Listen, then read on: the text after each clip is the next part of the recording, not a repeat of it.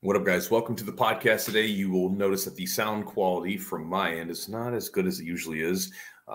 Eugene and I had planned to record one in advance back home, but we just got kind of busy doing some other stuff when I was in the office. And so I'm recording one from Costa Rica. So if you guys don't know, a couple times a year I go down to Costa Rica and I teach some jiu-jitsu camps at the Hero Academy in Tamarindo. So should you be privy to enjoying a tropical vacation doing jiu-jitsu, you can check out Hero BJJ retreats, and you can check out Hero BJJ Academy Tamarindo.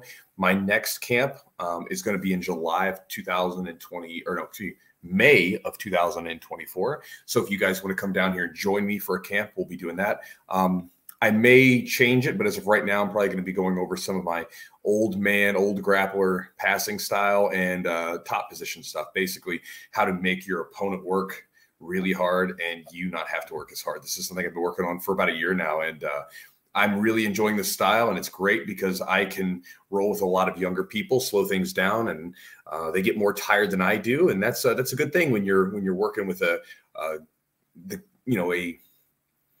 energy of a 38-year-old versus like an energy of a 22-year-old, right? I'm still very spry, but we all know that being 38 or 40 is a bit different than 20, right? It just is what it is. Yeah. So, and if you're on my email list, then obviously the Chuker list, you'll get information. But anyway, thank you guys for being here. We're going to go over, we did this recently on a live podcast. We're going to go over 5 lessons. You can think of these 5 life lessons from Jiu-Jitsu. This is something I get asked a lot about kind of ideas that I've picked up from Jiu-Jitsu that then have carryover value to life off the mats, right? And pretty much everything. And so we'll be talking about 5 things that I think are pretty universal to everything. And I'll sort of give you ideas of how they apply to my life, my business, relationships, everything else. And then you can kind of maybe think about how they apply to you. Because again, I don't think any of these are, what's the word, groundbreaking. These are just really useful principles that I think you can apply to pretty much everything. Big thanks to our sponsors for making this happen. Charlotte's Web CBD. If you guys haven't checked them out, charlottesweb.com is the website. Again, if you guys have never, I was just having a conversation with a friend of mine about this. Like her father-in-law was using CBD to deal with some sort of issue. Again, you can't say it treats anything because it's not FDA regulated, right? But they were using it to do something, right? And they were finding that they had a lot of positive benefits. And then they got a hold of some different CBD, and they started getting hallucinations and stuff like that. Oh, wow. Yeah. And so I was talking to her about it. I was like, well, this is something that, is kind of interesting because it is not FDA regulated, means that people can put whatever they want to in those vials. And so whether or not you guys use CBD, it's important to make sure you use a quality product, because they did a study, this is a number of years ago, 3 or 4 years ago, and it was 70% of the bottles in the products that they found had varying amounts of what were in them versus what was actually on the label. And one of the cool things about Charlotte's Web's products is that they're third-party tested. So whatever is in the bottle or in the label is what's inside the bottle, is inside the gummy, inside the product that you're using. And if you guys want to check them out, you can use the promo code Jiu-Jitsu30 for 30% off the order. So again, charlottesweb.com, Jiu-Jitsu30 for 30% off. Also, if you guys want to get some solid jiu-jitsu gear, apparel, t-shirts, whatever you're looking for, go to epicrollbjj.com. My buddy Matt runs the website, runs the company, or started the company back in the day. He has a few partners involved now, but it used to be just him. But he started it up as a jiu-jitsu black belt who is training, and he makes products for people like you and me, jiu-jitsu grapplers. He's on the mats rolling just like the rest of us. And again, you can go to his website, epicrollbjj.com. He has tons of cool stuff: t-shirts, rash guards, shorts, gis, the whole thing. A lot of times, if you see me in a jiu-jitsu shirt in some of my videos on YouTube, if it's not one of my Chewjitsu shirts, it's usually one of the Epic Roll shirts. And if you guys find something that you like on his website, you can use the promo code Jiu-Jitsu20 for 20% off the order at epicrollbjj.com. Also, if you guys want to support the podcast, check out our Patreon, patreon.com/the Jiu-Jitsu podcast. Upon joining, you'll get access to the exclusive library. You'll also get preferential treatment with different requests for questions and things like that. So Eugene monitors that. So if you are a Patreon member, or you become a Patreon member, if you have a question you would like answered in the Patreon members area or even on the podcast, please just throw that out there in the in that members area, and we'll be happy to get to you. And again, guys, if you guys want to support the podcast that you listen to regularly, patreon.com/the Jiu-Jitsu podcast. And last but not least, guys, if you want to get access to my daily email that I send out, the Chew Crew email, you can do that by joining at my website, chewjitsu.net/join, Join. When you join, you get access to a couple free ebooks, and you'll get my daily email, which goes into everything from the books I'm reading, jiu-jitsu ideas and training tips that I think are useful, to philosophical ideas I'm chewing on, and to special offers that I have on different products, camps, and things like that are coming up. A lot of that stuff never ever gets past that. Like when I do my camps and things like that, I send out emails through the Chew Crew list first, and usually almost all the spots get filled up. So I usually give it to them first because they're my loyal people, my loyal Chew Crew members. So anyway, if you guys want to join, chewjitsu.net/join.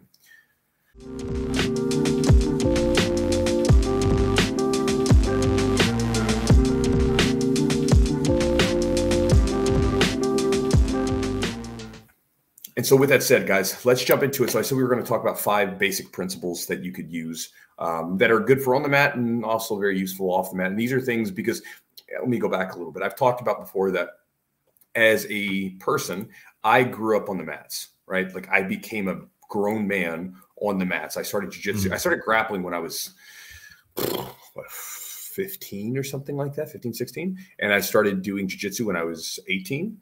And, you know, I've been doing it ever since. And so I've been on the mats in some way, shape, or form since about 2000. And so it's like 24 years. And so I grew up on the mats. Long time. And so, yeah, right. And what ends up happening is like, you know, someone will say, because again, we know that martial arts have kind of this transcendent ability to affect you in multiple places. I mean, most of you guys can attest to this by simply just judging how you feel after training, right? You're like, man, I feel so good. You know, so we know there's an effect to ourselves off the mats. And someone was asking me like, you know, how has jiu-jitsu affected me? And it's one of those things where there's a lot of lessons that I learned on the mats first that I think you could have learned elsewhere. Yeah. But I grew up on the mats and I became an adult on the mats, so I learned it there. So hopefully these are entertaining to you. Maybe they're useful as well. So the first one, guys, is everything requires reps and practice.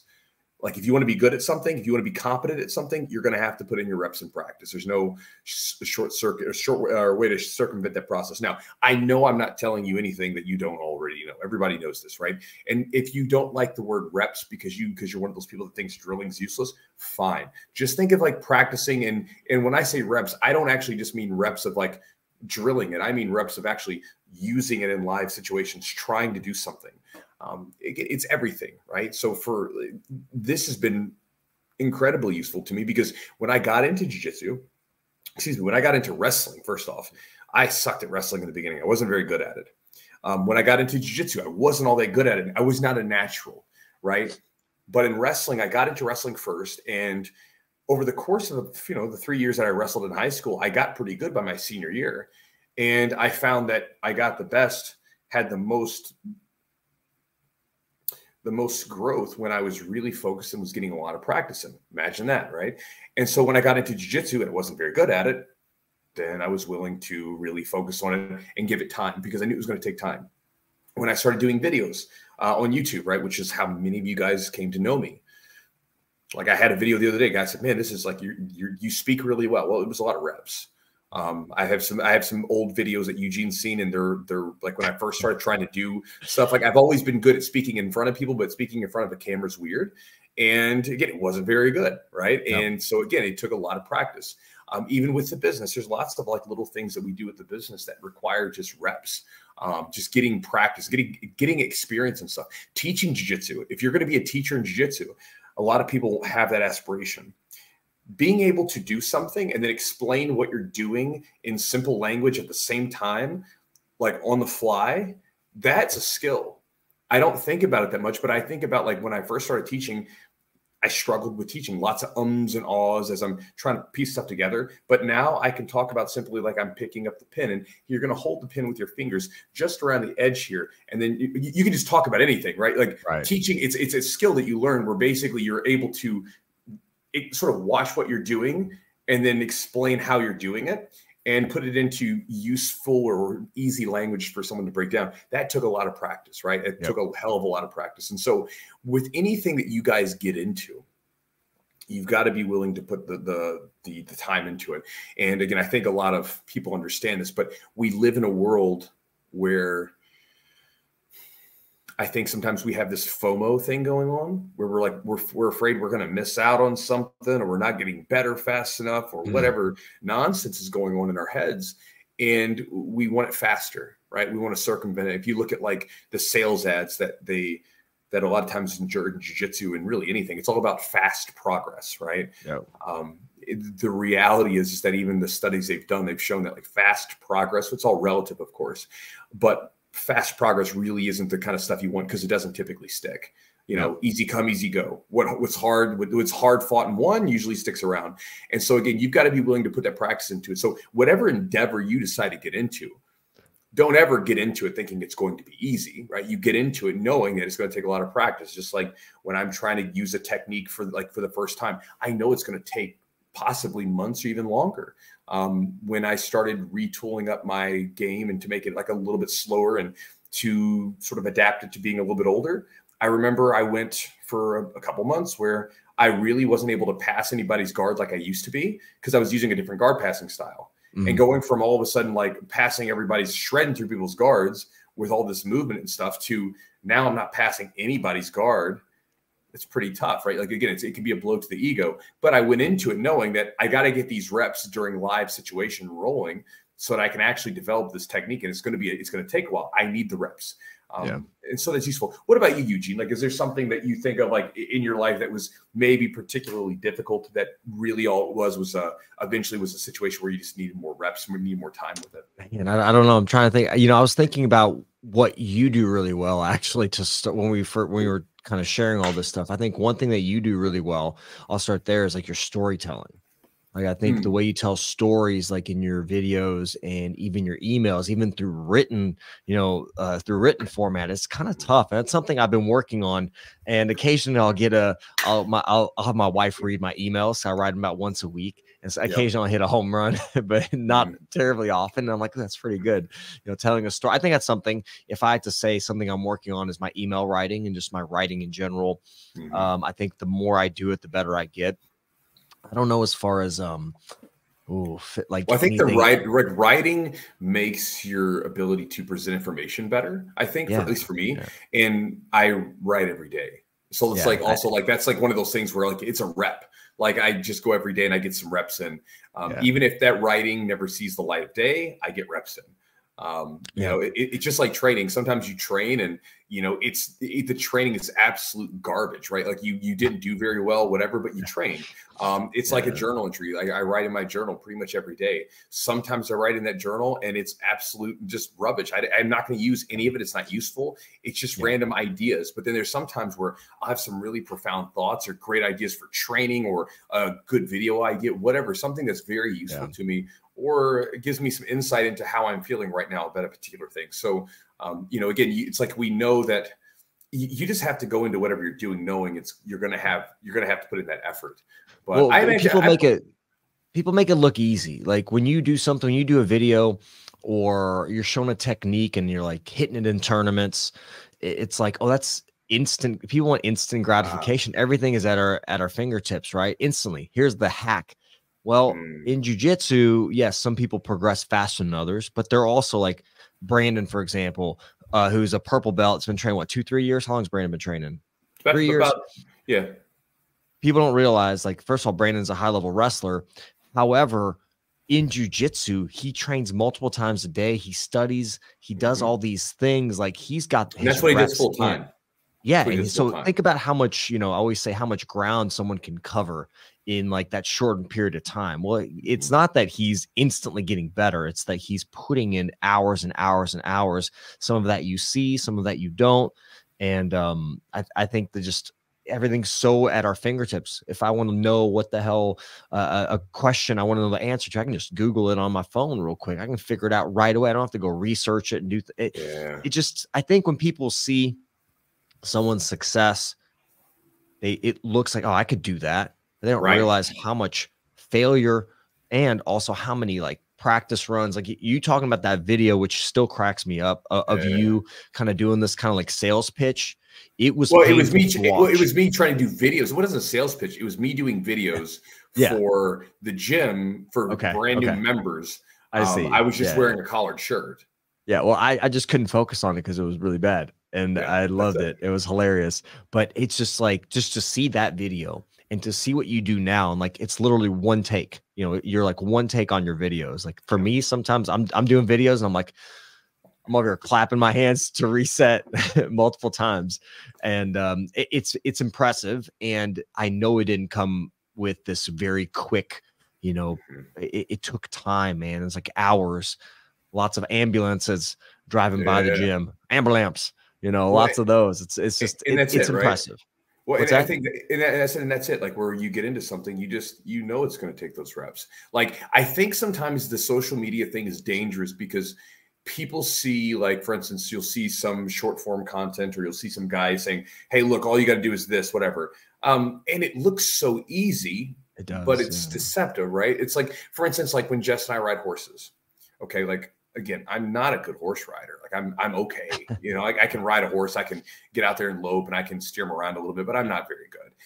The guy that coaches us, the guy that teaches, Nathan, like when that dude's doing stuff, I mean, he looks so amazing and it looks effortless, right?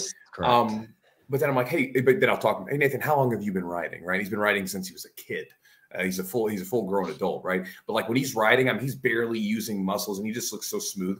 Right. And so again, but you just know that this is what you got to pay in with. And so again, I think it's a little, at least here's what I hear. Here's, I guess, what maybe why this is so important, why it's so important to understand this principle. A lot of times people can look at what other people do and they can get that idea, they can get that feeling of FOMO, or they can get that feeling that is really tough for humans where like, I want that too. You know, this is how, I mean, you look at the economy, right? Like someone's driving some nice car. I want the nice car. You know, it's like you get it, you get the Joneses, right? So we get the Joneses not just with our stuff, but also what we're doing, right? Like, oh man, look at that. I need that technique. I can do that too. Or look at that guy making videos. I can do that too. Well, you probably can, but can you do it for like a year or 2 or 3 and before it works and anybody gives a shit? Right. Or can you practice a lot and the move doesn't work and you're getting smashed over and over again, trying to make attempts at it, only for it to eventually work in maybe a year from now, right? That's kind of the thing. So if you at least understand that going into it, then it becomes a little bit easier, right? Because this way you say, okay, well, this is what it's going to take, right? Like when I got thrown off a horse like this summer when I was riding, you know, me and Jess were at like a horse camp thing, and I gave the horse the wrong command, and he went crazy and like started going real fast. I lost control, and when I fell off, I got up and I was like, you know. She's like checking on me. She's like, okay. I'm like, I'm fine. I'm like, I knew this was going to happen at some point, right? Like, sure. I didn't think that I was going to be the one person that somehow became a good rider and never got thrown off the horse, right? So, you know, I think at least if you go into it with that idea that this is going to require a lot of practice, it's at least easier to understand when you get into it and it's very difficult. Right. When you struggle, and it's easier to kind of go through those struggles, I think, and that's part of the process. Yep. On number 2, here's a big one that was important. This is important the better you get at stuff. So I'll give you an example. Years ago, you know, this is back in the day, like past, there was a period of time where, and it depends on the gym. Some gyms are still like this, but most gyms aren't. There was a period of time where like leg locks were just not practiced in jiu-jitsu for the most part, right? Nobody really did them. It wasn't a big deal. And it wasn't like you were, you know, you were doing something wrong because nobody did them. So nobody was getting caught in them. And for the most part, and then there was this sort of renaissance of leg locks where, you know, besides Dean Lister, there really weren't a lot of people doing it. And then all of a sudden you had all of these guys getting really good with leg locks, right? And starting to use them in the mid 2000 teens. And then the writing was on the wall. You're either going to adapt or you're going to die. And so, you know, a lot of us adapted. We were like, okay, we got to work leg locks. It's here. We have to do this, right? This new grappling technology, so to speak, is here, and we're going to be left behind. It's like having you know, the internet and the computers, and you know, still trying to use like a friggin' like a typewriter. It's like, you know, you could use it. It could work, but you could also use this machine that could be really well if you're open-minded. So the reason why this is a problem is what happened during that renaissance was there were people like me that adapted, but there were a lot of people that did not. I've seen many black belts who basically were like, no, I'm not doing that. Leg locks don't work. And they would insert whatever excuses they had for it. But then you'd see their students do poorly. You'd see them do poorly at competitions. And then they have to continuously build up excuses when they could have just simply been open-minded about the situation. And the reason why it becomes more difficult as you get better is because a lot of times when we get good at something, we come to know ourselves in a way that is pleasing, right? We say, oh man, like I really like being this good at stuff. This is why it's hard for people to play with areas of jiu-jitsu that they're bad at once they get kind of decent. In the beginning, when you suck and you get smashed everywhere, it's like whatever. But in the later on, in the later phases, when you're like a purple belt or brown belt, and you start getting submitted by blue belts because you're trying something new, sometimes that can be a blow to your ego if you're not careful. And so we come to know ourselves in a particular place. We come to know things in a particular place. And then so we don't want to change. We get complacent. And so the principle here is you have to be open to learning new stuff at all times. And you have to be willing to avoid being sucked into the comfort zone, right? You need to do things that make you uncomfortable on some regular basis. You know, again, I'm not saying you have to go do crazy stuff, but you should be trying to push yourself in some way, shape, or form. This is how you make the growth happen. If you're hitting a jiu-jitsu plateau, this is how you break those plateaus with new stuff. And again, if you're running a business, this is how you make sure the business doesn't go stale and you can still continue to improve yourself and your ability to serve other people. And even in your relationships, right? You have to do different stuff. You have to continuously keep an open mind to things. I remember going back to the horse riding thing that originally started off as, to be honest with you, I used to be terrified of horses. Like I remember the first time Jess got me on her horse, Smiley, who's not a big horse. He's like, he's decent size, but he's not a big horse.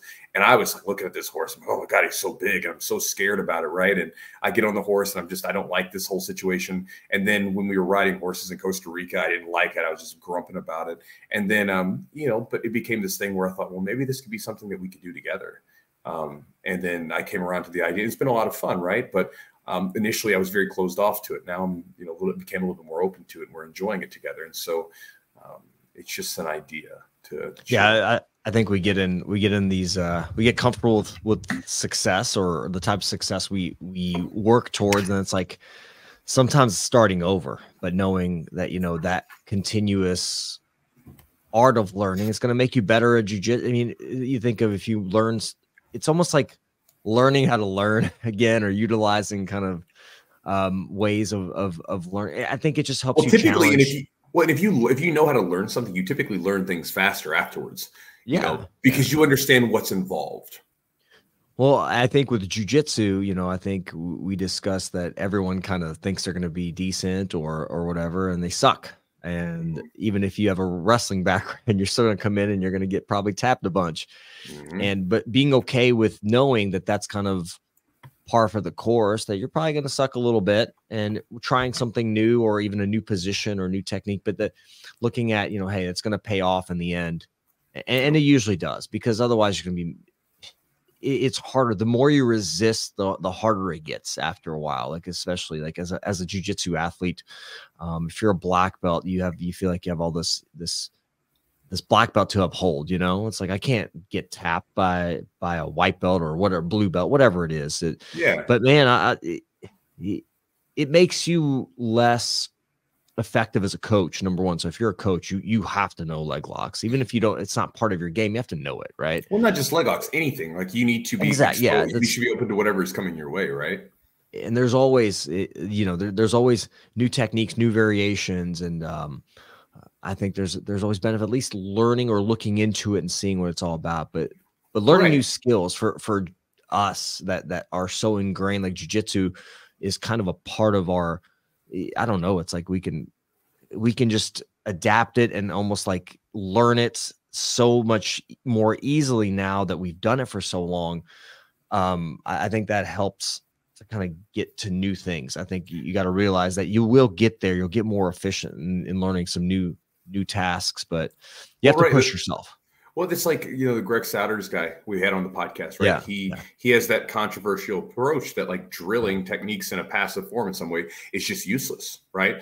And again, I disagree. And granted, when I say drilling, this is something where I don't mean them like a partner that's just like a limp noodle. Like you can start to give each other looks and have some movement involved. But again, someone who's not fully resisting, you know, his idea is that it's useless, and he gave us some resources to read. So I'm reading through those resources. You are awesome. Because I'm like, okay, like because I disagree with him.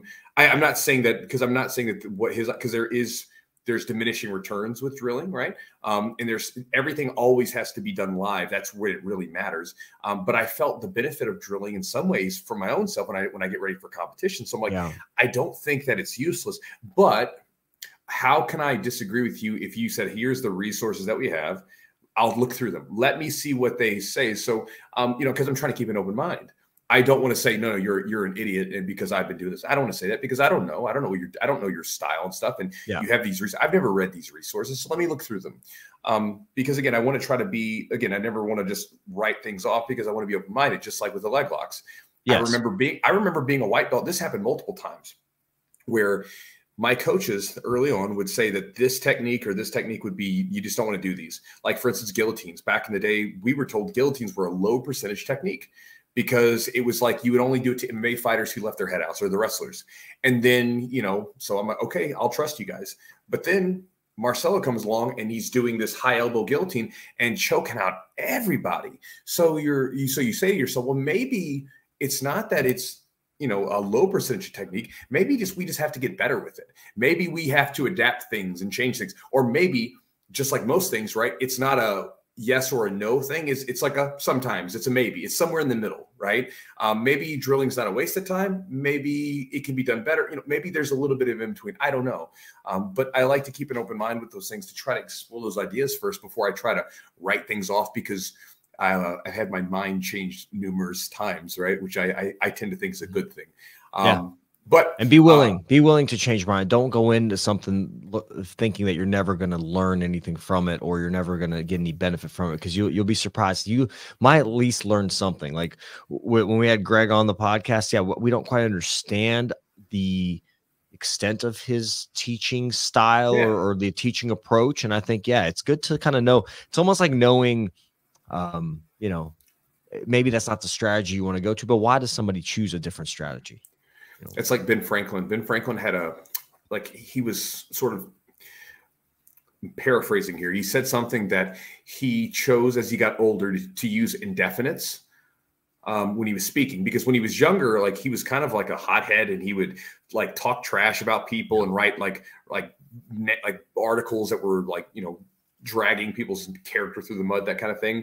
And some different stuff happened. And then he chose to go away from that. As he got older, he would speak more in indefinite. So like, let's say if he was like, for instance, with this drilling thing, he'd be like, well, I believe it to be this way. He didn't say it is this way. He said, I believe it to be this way. Right. You know, or, you know, I have experienced this and I have had success with, you know, basically you leave the door open no matter what. And I think that that's kind of, it's a better way to be, because what happens so much, I mean, think about this in social media land, right? Where you see people, you see the comment section. It's an absolute mess, because people are coming at each other instantly with this is the way it is, this is the way it isn't, opposed to simply, you know, opposed to simply saying like, hey, why do you think that way? Or, well, I experienced this and I believe it to be this way. Why do you experience it? Why do you think it's this? And even Socrates, right? The person that many thought was the smartest man in Greece at the time, right? Like, the guy just asked people questions. You know, he never really had definitive statements, right? He's literally just asking people questions to their logic to figure out why they think the way that they do. And a lot of times they couldn't support their arguments, right? So I think there's some magic to that, being able to, one, keep the door open and ask questions. And so when you see something new come about, like in jiu-jitsu, right, you should be asking questions. What is this? Could this work for me? Whatever. And then likewise, if there's something that new that pops into your career or pops into your life in some way, shape, or form, right? Like having that ability to be open-minded to it and be willing to ask questions about it. Yep. Moving on to number 3, which is big. So this is something that I think is really important. I got this from my wrestling coach early on, but this is something that's been really important. Like I had this little accountability group that I started back in January of this year. I called it the executor's challenge. I'm always talking about the idea of executor versus collector. And so I gathered up a group. We've got about, I think, around 80 people or so. And again, you know, we're going through this together. And basically the idea was to focus on 1 to 3 small actions that you could execute on a daily or almost daily basis, right? Studies show you can't really focus on more than implementing 1 to 3 things max. So like small things. And then, you know, one of the first things that I started with was basically telling them to go into an information diet, right? So this is like a big deal for me. Like I tell people all the time, if you're trying to focus on something and get better with it, you gotta go on a diet, man. You gotta focus, because if your attention is pulled away from so many different angles, it's very hard to be deliberate and focused on what you're actually trying to get out of it. You know, I mean, I talked to one of the guys is actually on the camp with me this year here in Costa Rica, who's also in the group, the Executors Challenge group. And he was talking and he was saying like it's important for him because he finds like, you know, he gets up, he's reading the Bible, he's doing that stuff. And then he reads some self-development stuff. And then he's, you know, looking through Instagram later on in the day and, you know, cool techniques everywhere, been bombarded with stuff the whole time. Yeah. And by the end of the day, his mind's scrambled, right? And so something that's important is to go on that diet. And so here's the idea. With that said, I'm sort of on a tangent there. Imagine that, me on a tangent. Early on, my coach, I remember him sharing an idea in high school wrestling, which you guys I'm sure have heard before, which was basically he told us, it was like one of the first days we were in the gym on the mat room. He said, listen, guys, you don't have to be good with much. All you got to be able to do is do 3 moves: a takedown, a pinning combination, and an escape or reversal. That's how you win high school wrestling matches. You do those 3 things better than anybody can stop, and you win matches. So really, it wasn't about learning everything. It was I just need to get good with a few things. And when I got into jiu-jitsu, that was what I was doing. I was essentially in jiu-jitsu looking for my air quotes 3 things, right? More than 3 things, but essentially just my good stuff. When you look at Roger Gracie, you know, again, the guy's he's on record as saying like he basically can count on his fingers how many techniques he's mastered. One of the best guys ever. When you look at guys like Marcelo Garcia, when I first saw Marcelo Garcia competing 2003, 2004, 2005, both in person and in matches, he was just arm dragging everybody, doing the same damn thing over and over again. And so the idea is that it's better to be effective with less than know more and be ineffective, right? So again, you can know a lot of stuff, but it doesn't really make that much of a difference if you're not effective with it, if you haven't put the time to focus on and got those reps in and that practice with it. A great example was early on as a blue belt, white and blue belt both. One of our training partners that was at the gym, this guy basically was a walking encyclopedia of techniques I'd never heard before. He just knew so much random stuff. I thought it was so crazy. And I always felt kind of stupid around him because I'm thinking, man, this guy knows everything. And me, like my dumb ass can barely do a front roll properly. But yep. I was able to a lot of times beat him during rolling because I had a few things I was good with, and that was it, right? Now, that has its own problems down the road, right? If we never expand. So that has its own problems. But when we're talking about, you know, getting better at something and really trying to improve, which a lot of us are, you need focus, right? And you need to become better with less things. So you're always expanding that out by trying new stuff, but you have to understand you're not going to be good with everything and you have to consolidate. Off the mats, that's been really useful to me because, again, we live in a world of endless possibilities. And if you become an entrepreneur, I hate that word, but if you become a business owner, entrepreneur, you start doing stuff on your own, it gets so rough because one of the things that we actually face, which is really difficult, is you can do everything.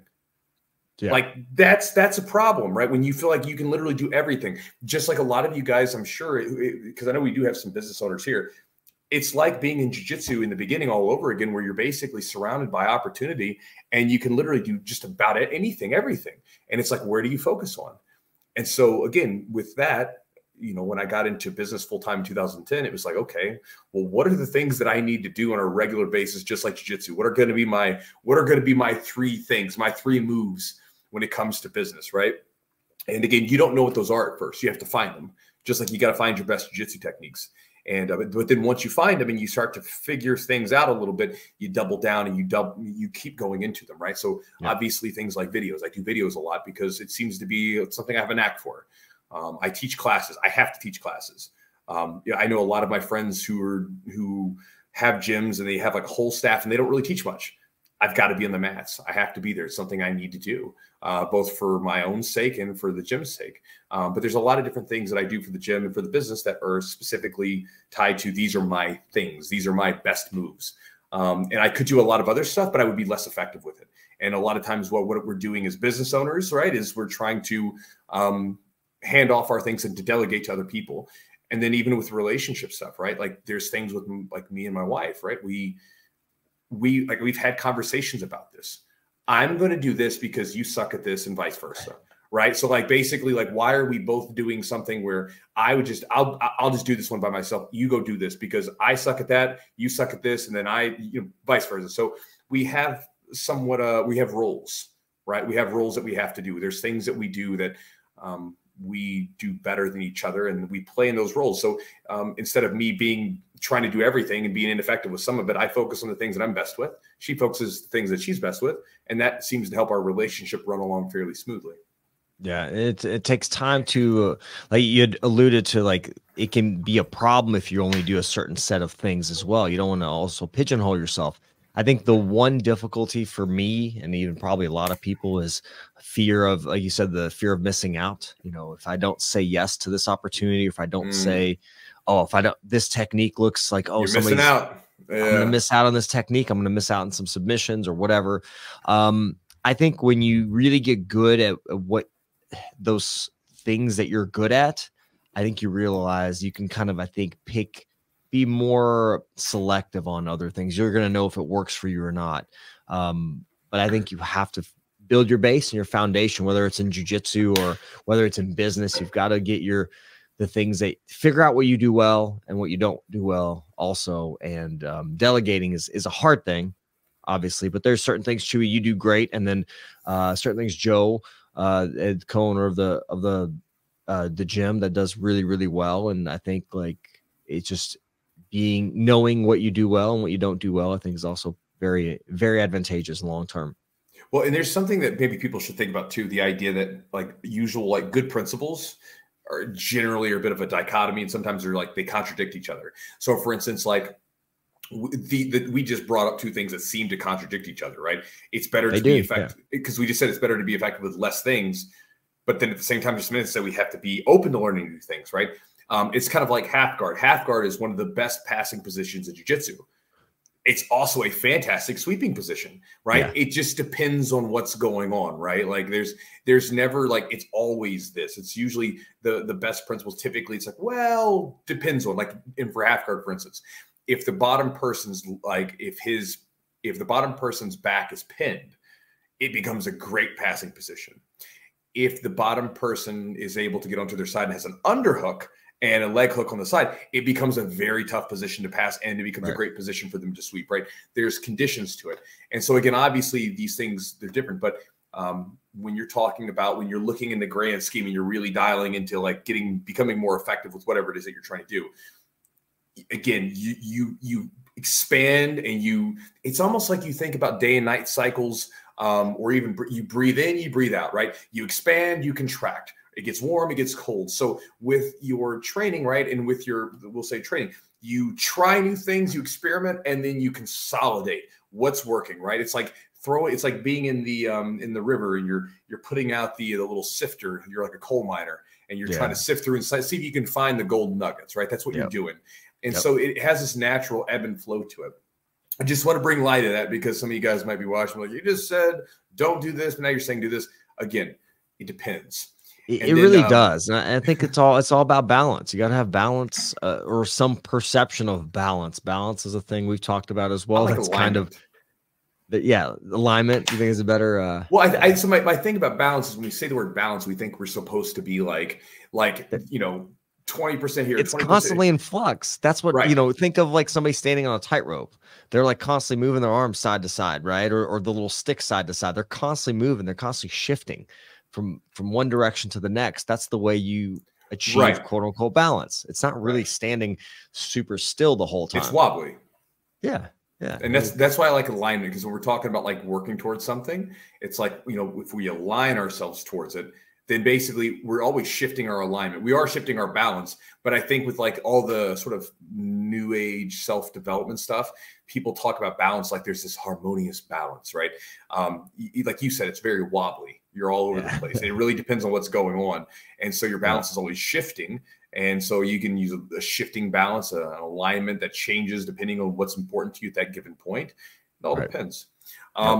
The next one, guys, super important. This is like the stoic side of me. Again, most of you guys know I like stoicism. I find it very useful because it's very practical. A lot of philosophy is very, very heady. You're talking about all these grand ideas, whatever. Stoicism is very like meat and potatoes, very simple. Yes. And that's what it was. That's what it was supposed to be. Like when you read Seneca, you read Epictetus, you read Musonius Rufus, you read these guys. This was the whole focus was, a very simple, I don't want to say simple, but a very thoughtful approach. And the whole thing was, it wasn't just philosophy to have grand ideas. It was a philosophy for life. One of the big ideas that they share in that, which I think you find a lot of chances to practice this with on the mat, is that your perception is going to shape everything.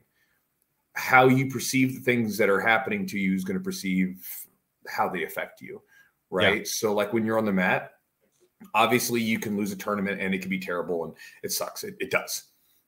You could look at it also and see like, what could I do better? When you're on a day-to-day roll, right? You could look at it and say, okay, what happened that was good? What happened that was not so good for me, right? As far as like my game and maybe me getting smashed, what could I do differently? You could do these things. You can perceive it to be a certain way, right? Everything can be done that way. I remember, what was it? I've talked about this story a few times, being almost like dealing with insomnia a couple of years ago. Literally, like some nights I just couldn't sleep for the life of me. I don't know what was going on. I think it had something to do with my nervous system being a little out of whack and not taking enough time to chill out and let my body relax. But it is what it is. And there would be nights where I would take NyQuil and try to go to sleep, which NyQuil usually will put me on my butt. I would do all kinds of stuff, and I would be wide awake at 5 a.m. Like terrible. You have to go the next day to teach class, do all the busy stuff I do with no sleep. But I remember one night, like one thing that really helped out was, and this is like, it's so weird, but it made a big difference. I was struggling with it one night and I was like, thought about it. I was like, well, a lot of my job is to basically share useful ideas with people. So I'm like, I'm going to figure this out at some point. And when I do, I'll have some really useful information for some people that may be experiencing the same thing. Yep. And I was like, all right, so let's bring it on. Like, I was like, I'll deal with it and I'll get better and I'll be better for it. Right. And small shift, small idea. But I remember then it was like an hour later, I was asleep because I wasn't worried about it. I was like, it sucks. Let's deal with it. Let's bring it on. Right. And I think sometimes if you can sort of catch yourself in the moment, maybe this is why meditation can be so useful. If you can catch yourself in the moment of it. And, when you're dealing with, it's very easy. A lot of times if things are going well, it's when things are going in the rougher side of things that we struggle. But when you're going through those struggles, if you can sometimes perceive it to be a good thing. So just like when you're getting smashed on the mat, this is making you better. It may not be fun, but down the road it's going to be a good thing. And I know that for me, like a lot of my best jiu-jitsu came from me, like having the most unfortunate circumstances.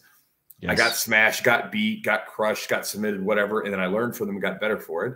So then, you learn to take that perception towards other things off the mats as well, where you learn to sort of, instead of perceiving them as to be this terrible, awful thing that's, falling on you, bring it on. I'll deal with it. It's a chance to grow. Yeah. And some of it's kind of accepting the situation you're in. If you're getting smashed, like, all right, I'm in side control getting smashed. I have to kind of just chill and take it. And when I have an opportunity, I'm going to try to get out of it. And then eventually you realize, okay, why'd I get in the situation? Or, next time maybe I can avoid it or try to minimize the risk of it. The other thing about perception in life, I think when you're dealing with something difficult, I try to zoom out. I always try to because you get so into the moment, into the situation you're in, or into the, the bad experience.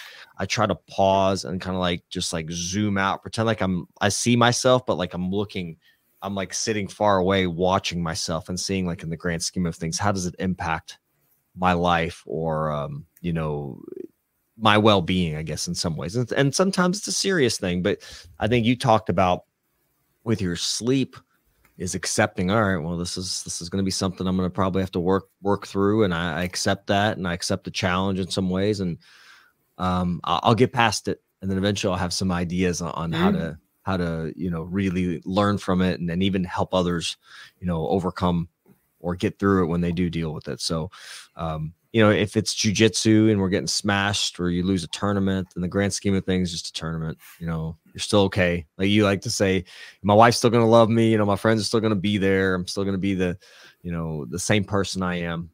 It's not the most fun, but usually you gain something valuable through that experience. Right. And the thing is a lot of times the things that we experience most of the time aren't good or bad, right? Like they just happen. You know, for instance, I mean, some of this stuff sucks. It's not enjoyable. Like if you have a family member die, that sucks. It's not good or bad. It just happened, right? If you're like, my mother died of cancer in 2011. It wasn't a bad thing. It wasn't like an evil thing. It just was a thing. It just happened, and death happens to everybody, and it just sucks when it does.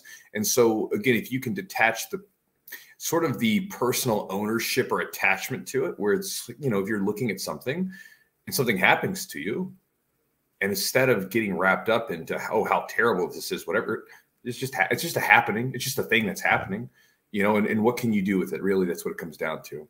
So the last one, guys, and this is I think this one's really important for people, because we have this idea, because this was useful to me. We have this idea that everybody needs this sort of extraordinary amount of discipline to be successful, right? And I have a idea that maybe wouldn't be too popular with some, but I don't think very many black belts, most black belts, require much discipline to train, right? I think that they are, however they're wired, they like training jiu-jitsu. It doesn't take much for them. I know for me, it took very little discipline to get my jiu-jitsu black belt. Like it just didn't take that much. I enjoy, like, as far as the training goes, right? I enjoy training, very easy. I've just seen so many coaches lecture, oh, my friend, you need to be at the gym every day, train hard, whatever, because you have to have discipline. But I'm like, it didn't take me discipline to train. It required discipline sometimes to avoid going to parties and drinking, or eating the wrong foods, or, you know, doing other things. Or maybe, you know, when I was trying to do this stuff full time, the training part was easy. The hard part was not going and getting a job that made more money, but it would interfere with my schedule, because I wanted nice stuff like other people did, because I was sleeping on an air mattress in my mom's house, right? Again, those required discipline. The training did not. And I share this with people because, again, as I get older, I'm lucky enough to have a lot of things that I do that don't really require much discipline. I enjoy doing them. So therefore, it doesn't require some sort of, you know, Herculean effort for me to have to go do them. When I make a video, I like making videos.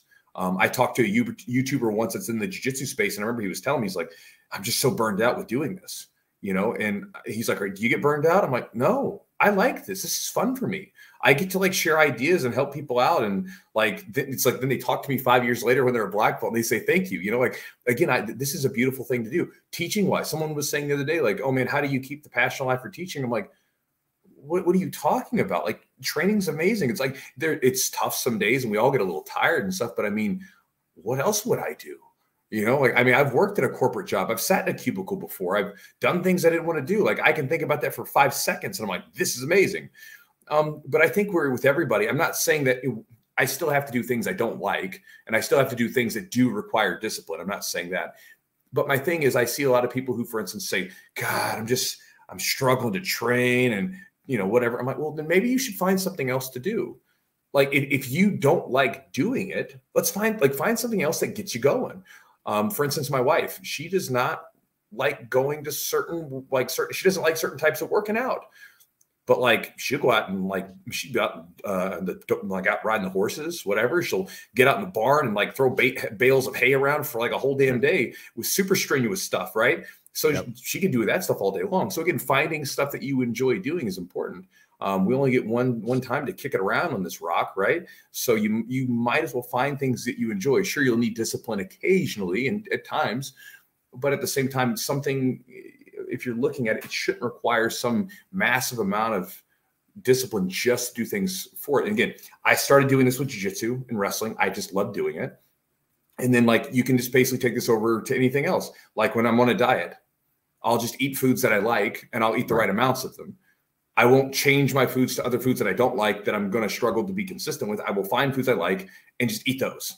you know, granted, I don't have a bad diet anyway, but you know, there's good foods you can find that you enjoy tasting. With the business work, I try to, again, this is something you work towards because you don't get to just do this in the beginning, but, you know, work towards doing just the things that I like and then have the things that I don't like offloaded to someone else who is either better at them or likes them, right? Like video editing. I don't necessarily like video editing, but I know people that love it and they're good at it. Here you go. I'll let you do it, right? Again, finding that so this way you can focus on the things that you actually enjoy doing. So this way you can be better at them, right? So something from Jiu-Jitsu that obviously I got that were basically something I sort of live by off the mats as well. Yeah, I agree. I think when we talked about this topic, I just doing things that require less discipline. If you're constantly doing something that requires a lot of focus and discipline, doing something that's a little more leisurely, you know, like for example, I like playing video games to decompress. So sometimes doing that will allow my brain to kind of relax a little bit because it's just kind of something that doesn't require a lot of discipline. It's pretty easy. And then I can go and do things maybe that are a little bit more requiring of discipline and more effort. So I think even like you're talking about, which I agree with, but the other way to think about it is if you're like, oh, I'm constantly grinding and doing all this stuff and get worn out, do things that you enjoy that may require a little less discipline. You know, some parts of jiu-jitsu maybe people don't like, you know, maybe drilling. They love rolling, but you know, maybe do a little more rolling, incorporate more of that into your training, whatever kind of keeps you, gives you that healthy direction. I don't want to say balance again, but yeah, like, so things are, I understand that too. And I think, Chewy, make a great point. Like I think jiu-jitsu is something that everyone can do, but is not for everyone.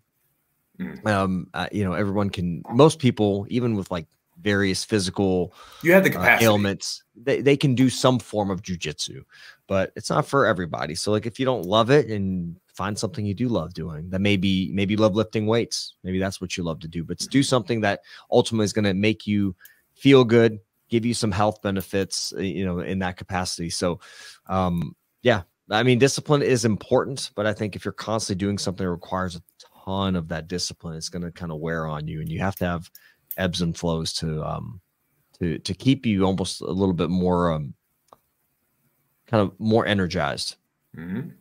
Agreed. And you know, something to sort of think about too is if you're in a situation like jiu-jitsu, well, then there's lots of things you can focus on.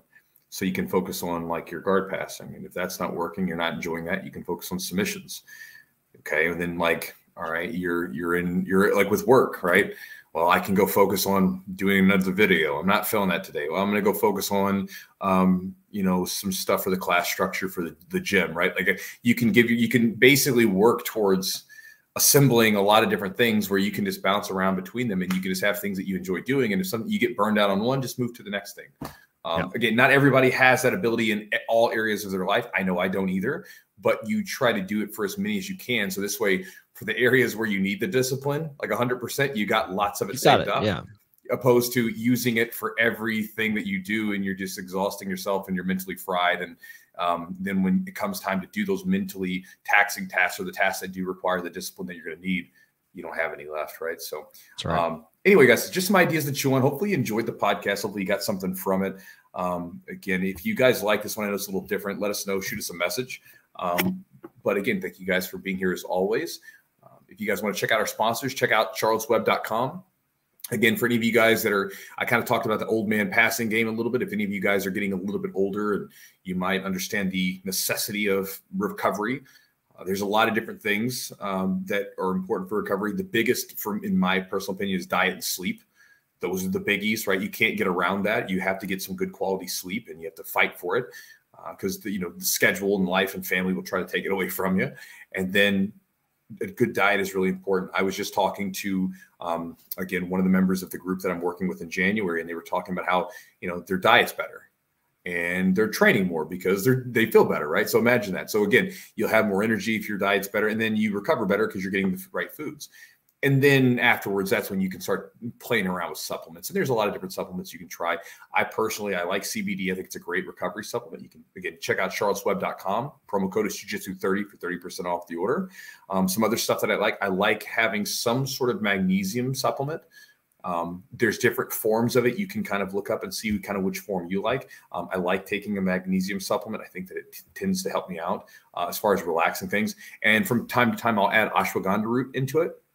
During periods of time where I feel like I'm super stressed out, the ashwagandha root seems to help out with basically with like sort of stress. I think that's kind of its claim to fame is that it's an adaptogen, right? So it kind of helps out with dealing with stress. And so that's one of the supplements I take. But again, you can kind of do your research. Also with sleep, if you guys haven't already done so, you should in your home, because this is something I did when I was dealing with the insomnia stuff. Besides making sure I had time to like wind down and develop a good sleep routine, I got a bunch of lamps for that, red and yellow lamp bulbs. And so at nighttime, we have like, they're dimmer than like regular light, and you have them around the house, like red light and yellow light. I mean, you're not in like, it's not like you're in some weird room. Like they're not like you're not in like one of those rooms where they were processing the pictures or something like that, but it gives it a different tint. And that seems to help out. I seem to fall asleep better there than if I had like a big bright LED white light going. And so supplements, hot shower, that seems to help. And again, I like the Charles Webb stuff that you can check out at their website. Also, guys, check out epicrollbjj.com. If you guys have never been on their website, they have a great selection of t-shirts, rash guards, shorts. They've got, I've got one with me, the fanny pack. I got the fanny pack with me down here in Costa Rica. We've got all kinds of cool stuff. And again, Matt, he's a great guy, runs a solid company there. A lot of great products, great customer service. And again, if you go on their website, if you find anything you like, use the promo code Chewjitsu20 for 20% off the order. And again, that'll support the podcast. You get to support a jiu-jitsu brand that's made by a black belt who's supporting people like, you guys out there and supporting a lot of competitors these days. He's sponsoring a lot of competitors. And you can check it out at epicrollbjj.com. And guys, if you want to support the podcast directly, you can go over to patreon.com/the-jiu-jitsu-podcast. You'll get access to an exclusive library that we have of content with extra podcast episodes that aren't released. We have some clips of videos and rolling and things of that nature, some clips with our previous guests that we've had on the podcast. And again, some other things like warm-up routines. It's a collection of stuff that we've been accruing over the last few years. You get access to it for an inexpensive price.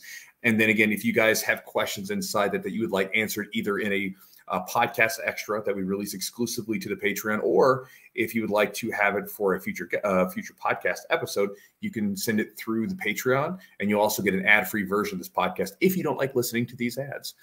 So check it out at patreon.com/the-jiu-jitsu-podcast.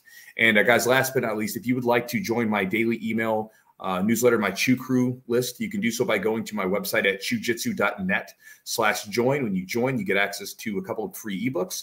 And then afterwards, you will then get my daily email that goes into everything from philosophical ramblings and ideas that I'm chewing on, as well as exclusive offers that I only send to the email list. And then on top of that, you get what you would expect: jiu-jitsu training tips, ideas for improving your jiu-jitsu on and off the mats, and some different stuff like that, guys. So again, if you want to check it out, chewjitsu.net/join to join up today.